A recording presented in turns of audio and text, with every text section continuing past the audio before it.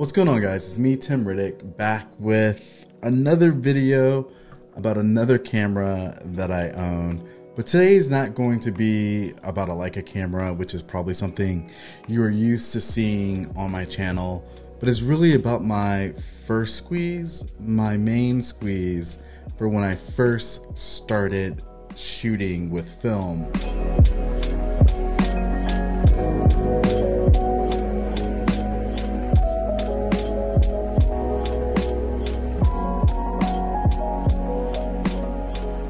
As a lot of people, I started with digital cameras, and one of my very first digital cameras was the Canon 5D.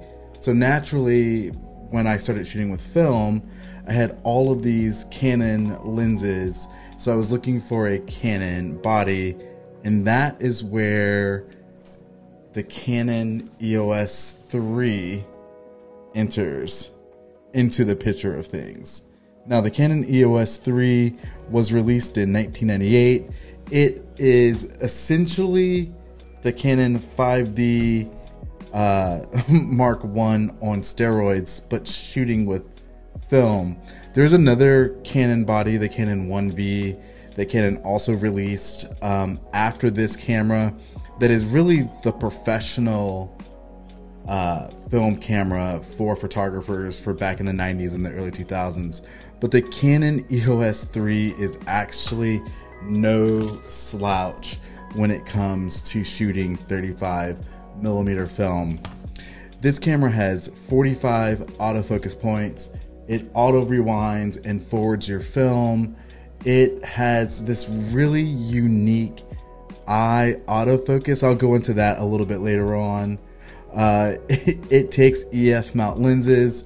It can literally take any EF mount lens, and it has an 8,000 shutter speed, so you can shoot in broad daylight with this camera with low speed film and still get wonderful images. Now, the Canon EOS 3 is very near and dear to my heart because it was my first 35mm film camera that I bought after I started shooting weddings professionally.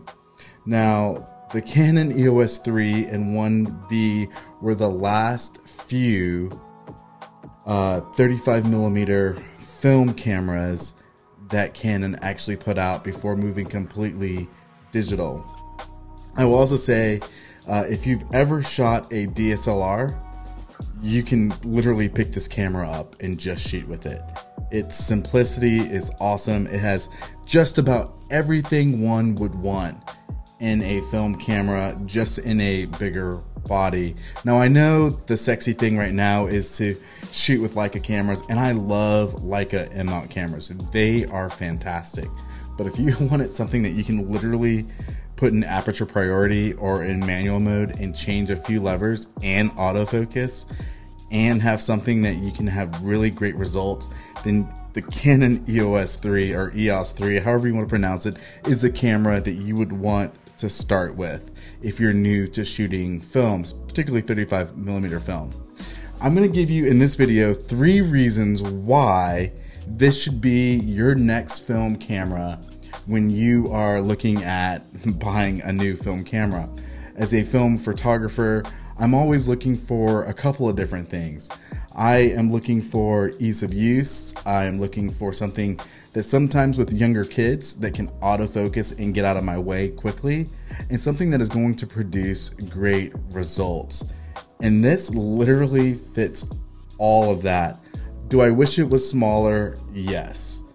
But before the whole mirrorless situation with all of our new digital cameras, I shot DSLR, so this kind of just fit right in to my arsenal of things to shoot. And I didn't have to worry about having a different set of lenses, kind of like I have to have with my Leica cameras. I have to have M-mount lenses, but with this camera that I have to shoot at an entirely different kit. Whereas I'm shooting my Canon cameras, I can essentially use the same lenses for my EOS R6 that I'm currently recording on, that with an adapter that I can use this Canon EOS 3 camera.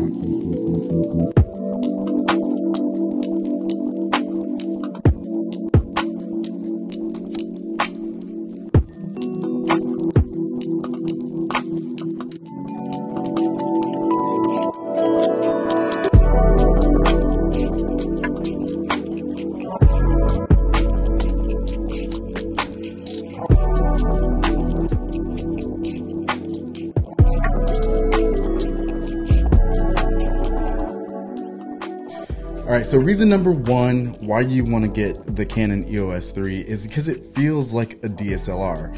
Even if you're shooting with a Canon mirrorless bodies, you can pick up this Canon 5D, or not 5D, this kind of reminds me of the 5D, this Canon EOS 3, and just shoot with it. It's kind of no frills. One of the things that the main difference between the 3 and the 5D is just that you're shooting film. Now the button layout is definitely different on the 5D, but it's not so different that you can't pick this camera up, point it, click the shutter, and just shoot with it. I mean, the button layout is super simple. There's not a whole lot that will get in your way of capturing the image that you want. One of the features that this camera has that I think is super unique, and it really was above its time when this camera came out in 1998, is that it has eye autofocus. Not the eye autofocus that you and I kind of think of today, where the camera will pick up on an eye and will track focus throughout it. This camera, as you look through the viewfinder, actually has a setting to where it will calibrate where your pupil is looking and will put the autofocus point that where you're looking at where your eye is going. It's super trippy. I did get mine to work pretty regular. You do have to calibrate using this little section here. Let me see. You do have to calibrate it with this little thing here. If you can kind of see, we'll calibrate where your eye is going, but it does work spectacularly well for a camera released in 1998. I really think that what Canon did was they took this technology, which they didn't really put in any of their other cameras. They may have put it in a camera or two that I may not know of, but that they use this and then use that for their eye autofocus feature in their current cameras with the R6. I'm actually really surprised that the eye autofocus did not make it into their first few digital, their 5D lineup or their EOS 1 lineups for their digital cameras, their 1Ds. So you can technically, this has an advanced feature that really isn't in any other SLR camera that you will pick up today. So it is a unique feature. It's not a feature necessarily to run out to buy it, but it is a unique feature that you can use.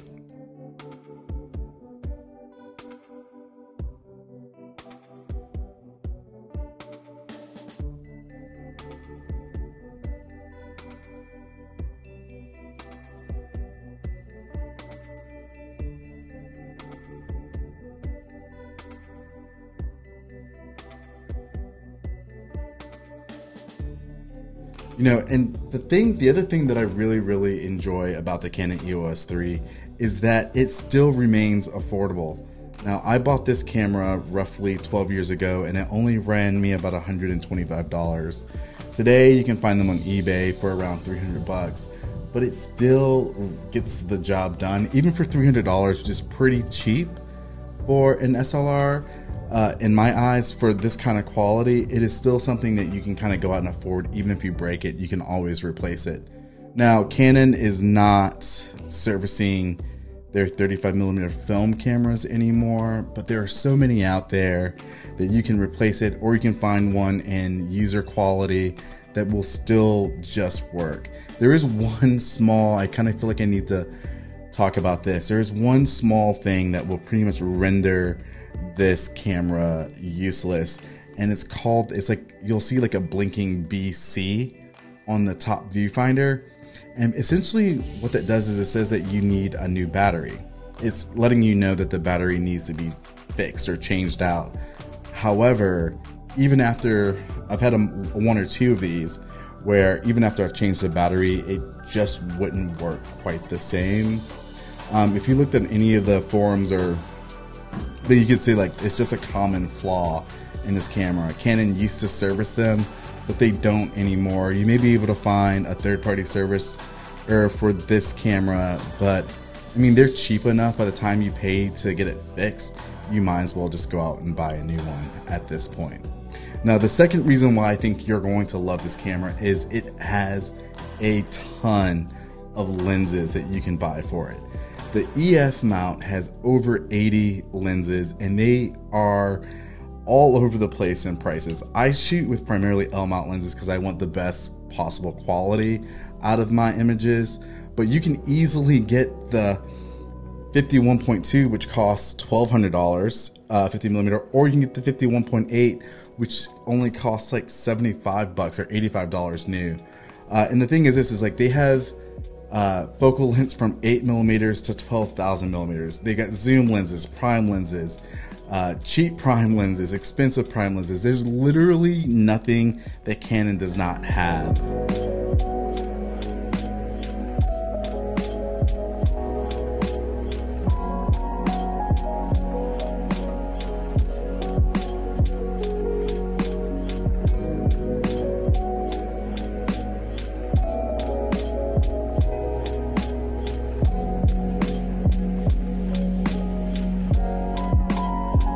For this camera that you can't buy.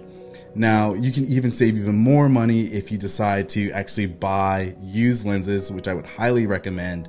There's a lot of options out there: Facebook Marketplace, Craigslist, KEH, you name it, you can find a used Canon lens. Heck, there's probably a used Canon EF mount lenses floating around your house from your parents when they shot with Canon cameras when you were a kid, or they may just have some cameras. I would just ask a relative if they have any Canon cameras, and you may be surprised with what you can find. Now, the one thing that I do love about the EF mount cameras is that you can also use them to adapt to the RF mount cameras, which is Canon's new mirrorless cameras. And to be 100% honest with you, I think the EF mount lenses actually work better on the RF mount using the adapter. So I really have yet to run out and replace all of my EF mount lenses with RF mount. I only have 2 RF mount lenses, the lens that I'm recording on, the 15 to 35, and I have a 16 millimeter RF lens. So, but I have a plethora of EF mount lenses that work fantastic on the RF mount lens. So you could technically have one system with an adapter and alternate your lenses between your SLR and your new mirrorless camera. Now, the RF mount lenses do not mount to the EF mounts. Maybe you could find like a third-party adapter that may adapt it, but I'm sure you're going to lose a ton of the functionality of the RF mount lenses when it comes to like adapting it to an EF mount, if that's even possible, which I'm not even really sure, so I don't even really know why I'm talking about it.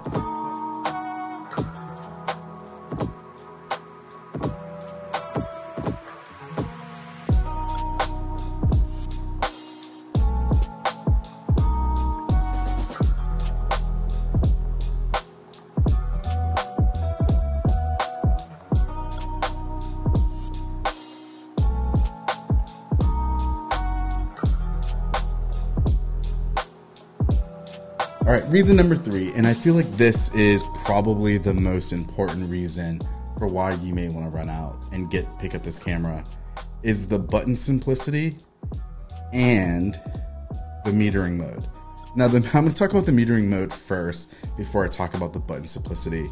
Canon's metering mode essentially has remained the same since their SLRs into their DSLRs. There's been minor advancements in it to make it a little bit more accurate, but it's essentially the same thing, even in their mirrorless cameras. So if you were thinking about getting one of these, you can just rest assured that the metering modes are going to work the exact same way that they're going to work on your R6, or if you're still shooting the 5D Mark series, it's going to work the same. So you're going to get images that are going to look the same, just depending upon what film stock you are shooting. So you can rest assured that the metering modes are going to be what you know if you're already shooting Canon cameras. Now, I want to talk about the button simplicity of this. I have shot literally Leicas, Canons, Sonys, Fujis. I shot a Nikon. I had a one-night affair with a Nikon. I will never shoot Nikon ever again. If you're a Nikon lover, my apologies, but you're watching a video on the Canon EOS 3, so maybe you're thinking about, like cheating on your bay or something like that. But the button simplicity means that you can literally just pick this camera up and shoot with it. It kind of goes back to shooting with the DSLRs of past, where you really only had to worry about three things: the aperture, the shutter speed, and the film stock. That's all you really have to worry about with this camera. Sometimes when I'm shooting on some of the more advanced mirrorless cameras like I have in the past, what I have found is that there are so many buttons on the camera that do so many different things that I realize that the only thing I really need to do to take a great photograph are three main things. And that's just aperture, shutter speed, and film stock speed. I mean, there are legends of our craft in photography that shot with cameras that are far less superior than the cameras that we're shooting with today and still got wonderful images. And the thing that I love the most is that this camera just literally gets out of its way. You can pick it up, concentrate on those three things, and make sure that you are ready to go out and shoot as many images as you have film rolls to shoot on. Now, I want to let you know this camera is, I'm just gonna be honest with you, is far less superior than any camera that you're shooting with today digitally. There's a lot of things digitally that you can go out and just create, and maybe you are thinking about getting into film photography, and maybe you're thinking about tiptoeing into 35mm film photography, and you want to get something that you know. You can pick this camera up and just know where your hands go. It has a lot of the features that you have on any of your Canon cameras today, or really on any camera. And because of its simplicity in use, and because it's inferior use, you don't have to worry about all the buttons and dials and stuff like that.